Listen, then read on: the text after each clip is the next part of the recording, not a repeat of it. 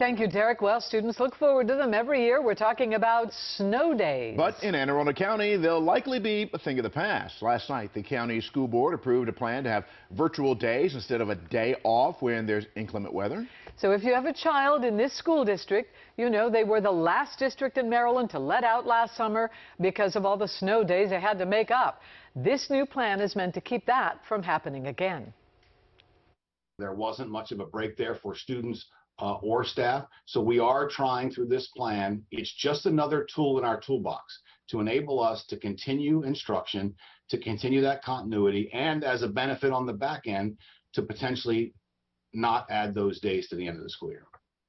And this doesn't mean there will be virtual instruction on every snow day. The district says they're still believers in the old-fashioned snow day.